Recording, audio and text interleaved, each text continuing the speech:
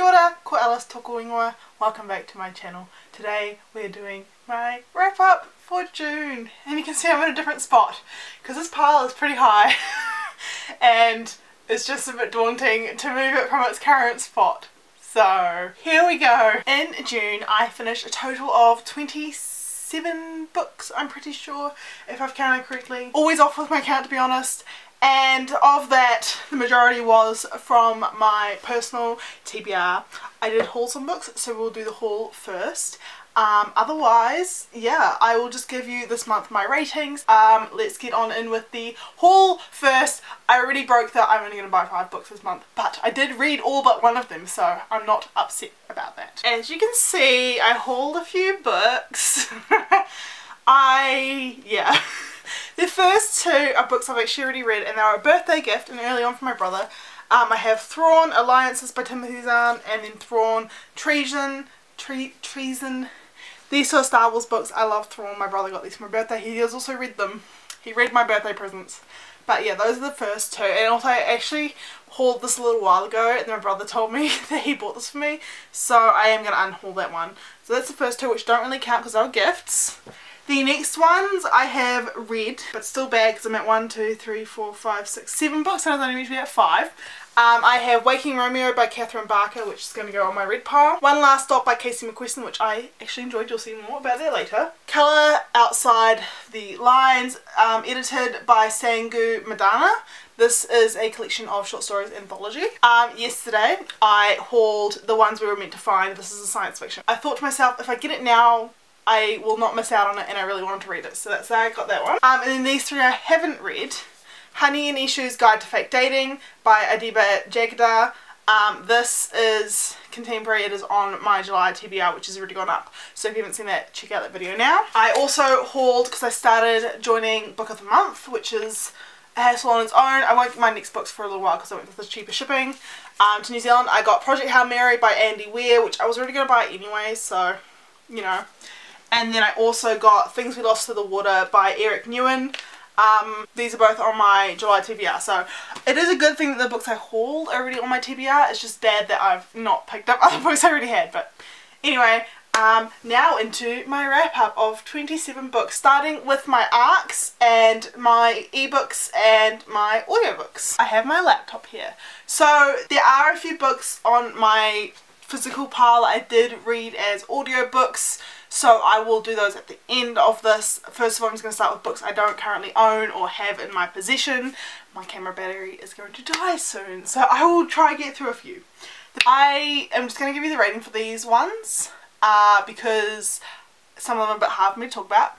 The first one is I Hope You're Listening by Tom Ryan. This is a thriller mystery. I rated it 4 stars. I listened to it as an audiobook on my drive back from Auckland when Byron and I came back from our trip from Christchurch. The next book is a library book that I had to take back. That is The Girl Who Drank the Moon by Kelly Barnhill. This is a middle grade fantasy novel about a girl who is put in the forest because every year they sacrifice a child to the witch, and the thing is, the witch isn't actually like stealing the children. She takes the children across the forest to this other town and then adopts them out, but this child she has accidentally given moonlight instead of starlight, and so she keeps her as her own child and raises her. I only rated it 3.5 stars because I'm not the biggest fan of middle grade, but I think that if you are, then you'll definitely enjoy this one. The next book was sent to me as an ARC, and that is Instructions for Dancing by Nicola Yoon. I rated this one 4.5 out of 5. I absolutely love Nicola Yoon's books. This is a contemporary with a little bit of magical realism in it. It is a romance, but it's like a sad romance, which Nicola Yoon really does well at. It is also an interracial romance, which I really enjoyed. I totally recommend picking this one up. I would like to buy a physical copy at some point, but I just haven't got around to it because I'm not meant to be buying books. The next book is Persephone Station by Stina Licht. I don't know if I said that name right. This is a science fiction dystopian-esque story. It is set in space and on this planet and this space station called Persephone Station.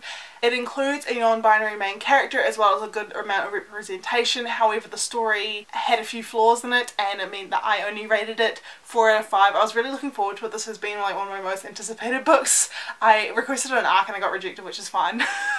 I'm kind of glad that I actually ended up listening to the audiobook instead of reading the physical book, because I think that if I'd read the physical ebook I probably would have enjoyed it less.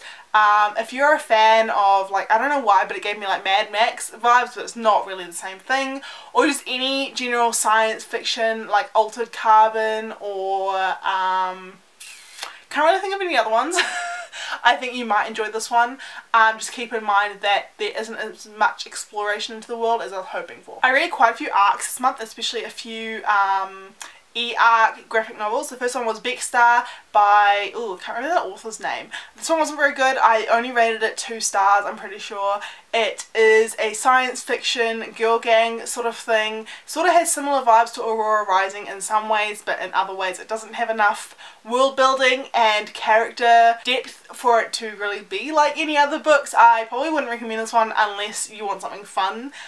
But if you like to get to know your characters, this isn't the one for you. I also read the graphic novel, the whole series Livewire by Vita Alaya. I don't know. This is a also science fiction graphic novel series. It features a main character who is a superhero who can hack into things, but like is actually part of the main frame. I don't know how to describe her.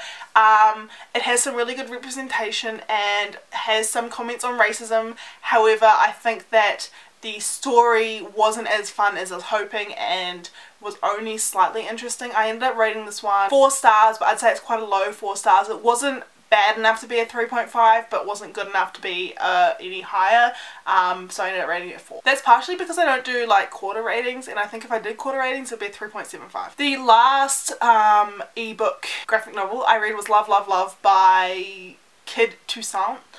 This is originally a French graphic novel translated into English, and that's why it is an art, because it's actually been out for a while. It is also a science fiction. If you can tell, I like science fiction, and it is about a robot who falls in love with a human, but it's illegal to do that, and some other stuff happens, and then there's an uprising by robots. I loved the concept of this and loved the ideas behind it, but the art style wasn't my favourite. It kind of had like Betty Boop-esque stuff, and I'm not a very big fan of that. And also the storyline, it moved too fast for the first like edition, the first volume, first chapter, I don't know. And so I think that if it had been a bit slower and they'd spent more time getting to know the characters, I probably would have rated it higher, but I only rated it 2.5 out of 5. The next ebook arc I read was A Mountain of Evidence by Amy Lewis. This is kind of similar to Orphan X, but not the same. I would just say it has similar vibes. However, I think it wasn't very good. It's about a character who moves to a small town and helps to uncover the murder of a girl. However, it was just really long and had very long passages of no dialogue and monologue, like explaining things, and I found it very hard to follow at times. I felt like the main character, Kim, had no dimension whatsoever, and so I couldn't tell you anything about her personality, which I think is really important, that you get to know the main character, especially in books that are more like thriller, mystery, crime solving ones. It's always good to know your character to some degree, because then you can understand how they think. However, Kim was made out to be like a really cool badass woman, but I don't think she really was in the end. She just had no personality, and I think that's not very good. I only rated that one 2 stars. The next audiobook I listened to this month in June was She's Too Pretty to Burn. This one is a contemporary thriller based around a girl who starts a relationship with this other girl, and she has a big fear of taking photos, and this other girl's a photographer, and they bond over that. But then things in her life start to spiral, and she ends up getting involved with the wrong crowd, which her girlfriend already was involved in the wrong crowd, but like even more so. I really liked this. It was really fun and enjoyable, super good like vibes. I don't know how to describe that. I would say it's very similar in ways to Rory Power's writing style, however without the fantasy or science fiction element of it. However, the way it ended I wasn't the biggest fan of, and because of that I would probably dock points. However, I did rate this one 5 out of 5. I would definitely recommend it, especially if you're into thriller books. The very final book that I do not have access to is Dear Justice by Nick Stone. This is the second book in the Dear Martin duology. It wasn't actually really like originally meant to be a duology, but Nick had this idea come to her and she ended up writing this. I listened to this as an audiobook and it's been on my radar since it came out, but I haven't felt the need to really buy it and pick it up, so I'm glad I was able to find it as an audiobook. This wasn't my favourite. I definitely enjoyed Dear Martin a lot more. However, I would say it was quite interesting and very hard-hitting and educational, and because of that I would definitely pick it up if you're into Black Lives Matter movement and reading about that. For example, The Hate U Give or Not So Pure and Simple. Those are just a few books that come to the top of my mind. I rated Dear Justice 4 out of 5. Now moving on to my physical stack, and we're just going to go down because it's easier than me going through order. So the last book I finished was The Ones We're Meant to Find by Joan Lee. This is a science fiction dystopian story about two sisters who are no longer together. I don't know how to describe it otherwise. One sister is on this island and she's been there for 3 years, trapped alone, and the other one is trying to figure out what happened to her sister. This is actually told in 2 different timelines, which you don't find out until towards the end, but it is what a lot of people talk about, and it is quite easy to figure out. Well, no, you do find out quite early on, because you figured it out quite early on, but I would say going into that, keep that in mind because it is a bit confusing. I rated this one 4 out of 5 in the end. I really enjoyed it, and this cover is beautiful, but don't be confused by the cover. It is not contemporary or fantasy, it is science fiction. The next book I finished, on this pile, is Colour Outside the Lines, edited by Sangu Madana. This is a collection of short stories about interracial love. It has a little bit of LGBT rep, but mostly straight couples. There are quite a few stories in here that are definitely very interesting and worth picking up, but a few that weren't. Overall, I rated it 4 stars. I think my rating actually came out to like 3.8. There were a few stories I didn't love and a few from authors that I unexpectedly enjoyed. I definitely recommend picking it up if you're into interracial romances and like seeing more variety in your romances. The next book was One Last Stop by Casey McQuiston, and this one I actually really enjoyed. If you didn't know, I did not like Red, White and Royal Blue. I think that the politics in that made me not like it very much, and so I was worried going to this it was the writing style, but now that I've finished this book I know it was definitely the content of that book versus this one. This one is a romance between 2 girls. One of them is stuck in time on a train from the 70s, but they don't realise for a little bit, but it does tell you at the end, or not at the end, like in the beginning. It is a female-female sapphic romance. I really enjoyed it. There is a bit of public sex related items, which is a bit weird. But overall I rated this one 5 out of 5. I am excited actually to see what Casey McQuiston comes out with next, because I think I will pick it up. I was worried that this would be the decider of whether or not I continue reading her books, and I think I will. The next book is Waking Romeo by Catherine Barker. This is a science fiction retelling of Romeo and Juliet with time travel. I think the thing about time travel is it's quite messy, and because of that I didn't end up enjoying this book as much as I was hoping. I think I rated it 3.5 out of 5. I'd say that the characters were a little bit one-dimensional at times, and because of that it just wasn't as fun as I was hoping, and it got a little bit messy with the time travel, which is something that you always have to take note of with time travel science fiction. The reason why I'm filming this wrap up like way before the end of June, which is it's like the 27th today, but I don't think I'll finish too many more books this month. I may finish 1. It's because I had to return this book to the library. This is The Soulmate Equation by Christina Lauren. It is a romance with a little bit of science fiction in it, but mostly just romance, contemporary, about this equation thing that tells you whether or not you'll be a perfect match. The main character gets matched with someone and they're like the best match they've ever had, and so they start a romance. I just think that it was really slow in the beginning and it made me lose interest, and by the time that the couple finally got together I didn't really care about it, and because of that I only rated this one 3.5 out of 5. The next book was one I actually listened to as an audiobook. This is Picard: The Last Best Hope by Una McCormack. This is a prequel into the Picard TV series which was released I think last year, maybe the year before, which is set in the future of Star Trek The Next Generation. Jean-Luc Picard is the captain in that, if you did not know, played by Patrick Stewart, so yep. This gave a little bit of insight into the happenings of the TV show, however the show itself wasn't very good, and because of that this book wasn't very good. I rated it 2.5 out of 5, I'm pretty sure. The next book I finished was Poison Study by Maria V. Schneider. This is the first book in the Poison Study series, I think is the name. With a study series, I don't know. This book was okay, just okay. It has been on my TBR for a little while now, since I think December last year, but in the end I just didn't love it. I didn't realise that the romance, like the love interest was actually a young man. I thought he was an old dude, like a monk. So that was a bit of confusion towards the end when they finally got together. I was like, ah, he's not old. Oh, I'm confused now. Overall, I think that I'm just a bit too late to the party with this one. I think if I was 16 again, I would definitely love this book. But because I am in my nearly mid-20s, I did not love it. And because of that, I rated it 3 out of 5. A book I was really looking forward to this month, and I'm so glad I finally read it, is Time of Our Lives by Emily Wiverley and Austin Siegmund Brooker. I can't remember the author's names because there's 2 of them. These 2 are a couple and they write romances about first chance love and just general cuteness. This was very fun. It is about 2 characters, one who wants to live near home because his mum has dementia or Alzheimer's, one of the 2, and the other one who wants to leave home because she's so sick of being part of this big family and never having time to her own. They're both on a college tour and they meet by chance, and then they meet by chance another time. Overall, super fun, super enjoyable, really fun romance. I think I rated it 4 out of 5. It wasn't like hard hitting. I'd say if you enjoyed Two of the Boys I Loved Before or anything in that sort of realm, you probably enjoyed this one. I also read The Miseducation of Cameron Post by Emily M. Danforth. This is a contemporary kind of historical fiction, but not really because it's only set in like the 80s or 90s, about Cameron Post, who is a most likely lesbian, I'm pretty sure she is, and has been sent to this Christian camp to deal with that. But in saying that, that's what it says it is, and that's what the trailer for the movie says it is, but the majority of it is her life leading up to that, and that only takes up a small portion of the book.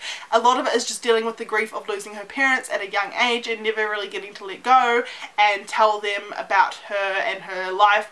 And because of that, I think that the synopsis and the movie trailer, which I know you shouldn't base a book off the movie trailer, was a bit misleading. I think I only rated this one 3 out of 5, maybe 3.5 out of 5, but I'm glad I finally read it because it was daunting. I picked this up on a whim and I was like, if I don't pick it up now, I'm probably never going to pick it up. I read Tequila Kingdom by Alexandra Christo as part of a secret TBR, which I'm still working on, and I will be making more work on it in July. This one is a fantasy, sort of the Little Mermaid retelling, but it wasn't very good in my opinion. I can see why it's hyped. I think if you are into sea related stuff, then you'd enjoy this because I am scared of the sea. I did not really enjoy this. I only rated it 3 out of 5, but it was just alright. I definitely recommend it to a younger audience or people who like reading a younger audience book. A book I very much unexpectedly but also expectedly love is Pretty Little Savage by Lucy Smoke. This is a dark romance. It is about this girl who gets expelled from school and instead gets sent to this like university sort of place to start studying in order to stay off the streets. Her mother is a terrible person. She has been sexually abused. It is a dark romance, so I definitely would not I would not recommend picking this up unless you're okay with dark themes such as sexual abuse. There's some foul language in this, which is probably not language I would personally use for myself, and I'd never write for myself, but it suits the characters. The main character is pretty cool. She's pretty badass, very much stands up for herself, and I can see why, because she's been through a whole lot of shit in her life. Overall, I think I rated this one 4.5 out of 5, maybe 5 out of 5. Really fun, really enjoyable, but not for everyone. The next book I finished was actually The Unbound, so it's the second book in this, by V.U. Schwab. This is the second book in the archived duology. This is the second book, which is the final one, because the third one hasn't been published yet, / will never be published, we're not sure yet. Yeah, I really enjoyed it. I rated it 4.5 out of 5. It was a really good continuation of the first book while also being a good semi-ending. Like, it ended in a good spot where I still want to see more, but I'm okay with not having seen more. And I'm glad, because I think that if you're hesitant like I was going to the series, I definitely recommend picking them up. Because you don't end it feeling upset. An audiobook I listened to this month and really loved is The Project by Courtney Summers. I think I rated this one 4.5 out of 5, potentially 5 out of 5. This is about a girl, and she is a journalist, and she gets the opportunity to write an article on this cult that her sister actually joined after their parents died. I like cults. I don't actually like cults. I like reading about cults. I find them very interesting, and I like this whole idea of religious cults. I don't know how to describe it. I just find it really fascinating, and because of that I found this book really enjoyable and really good. It is a really good thriller. I like the way things were uncovered, and it made very much sense. It seems like the author Courtney Summers did a lot of research into how cults kind of operate, because I felt there's realistic elements to things I've read on the internet and in articles and stuff. Yeah, definitely recommend picking this one up, especially if you like Courtney Summers' writing. This one was a lot better than Cracked Up to Be, which I read last month and didn't love. It had similar vibes to Sadie, although being just a straight normal book without any mixed media, because Sadie has the podcasts in it. Yeah, definitely recommend picking this up if this is something that you're into. Another audiobook I picked up this month was The Lucky Ones by Liz Lawson. This is a book about a girl who survives a school shooting but her twin brother does not, and she becomes friends with the son of the lawyer who is defending the school shooter. It is a contemporary romance, but it deals more with grief and learning to move past things that are difficult in your life. I really love this book, really interesting, really hard hitting. I nearly cried, and I don't tend to cry a lot in books. I rated this one 4.5 out of 5. Uncomfortable, but we've only got 2 books left. The next book, which was actually a really big disappointment, is Roundbreaker by Victoria Aveyard. This is her new fantasy series. It is technically high fantasy, I think. It is kind of like Legend of Arthur-esque, I would say, but I really can't tell you much about it because it's quite forgettable. I only rated this one 2 out of 5. I had really high hopes for it. I was really enjoying the first 100 pages, and then just something happened and I couldn't tell you what happened after that. I just didn't end up enjoying it in the end, and I don't think I'm the only one who ended up feeling like it went quite downhill. Such a great beginning, although it needed a bit more explanation into the system of the world, because I feel like a lot of books give you really good insight and you learn as the book goes on, but this one didn't really teach you much in that way, if that makes sense. So 2 out of 5, I probably wouldn't recommend picking this one up. The final book I finished in June is Heartstopper by Alice Oseman. This is volume 4. It is the second to last volume of this. It is a graphic novel. I read quite a few graphic novels this month. Is the 4th volume, so I can't really tell you much about it, but if you haven't heard about Heartstopper, it is a comic series, graphic novel web series about Nick and Charlie. Nick is bi, Charlie is gay, or maybe it's the other way around. I always get it wrong about who is who, and it's about their romance. These two are a really established couple in one of Alice Oseman's other books about Charlie's sister, Tori, and it just gives you insight into how their relationship started and how they learn to become a better, like, not better couple, but how they get to where they are in the other book. Charlie is suffering with an eating disorder, and in general this book has really good representation for how to go about dealing with someone who may be suffering from an eating disorder, and also just in general Alice Oseman has really good realistic representation of different sexualities, identities, and other mental health issues. Well, not really issues, just mental health struggles people go through. Because of that, I rated this one 5 out of 5. Need to do my stats. I forgot to do my stats. I'll do my stats really quick and then get back. It is stat time! I realised I forgot to do them at the beginning. So I ended May with 48 books on my TBR. And I ended June, which is the end of this month, with 41 books on my TBR. So only went down by 7 books, and I read a lot of books, but I did buy quite a few, and quite a few of these were books that I bought throughout the month. So, I mean, it's not too bad. It's more like 40 because one of them is a book I'm borrowing from a friend, and some months I count it, some months I don't. Either way, I'm quite happy with how things went. Otherwise, my pre-2021 TBR is down to 11 books, which is really good. I'm hoping to get through at least 3, if not unhaul 3 at the end of July, and then I have a few other ones I'd like to maybe pick up. I'm definitely a mood reader when it comes to those ones, so we'll see how I go with that. Otherwise, this has been my June wrap up. If you guys enjoy this, please let me know. Otherwise, I will see you guys all next week with another video. I'm hoping to get out my hero video finally. I just have to wait for a time to film me wearing the cosplay. Anyway, see you guys all next time with another video. Kakatiano. I hit my hand as I was doing that.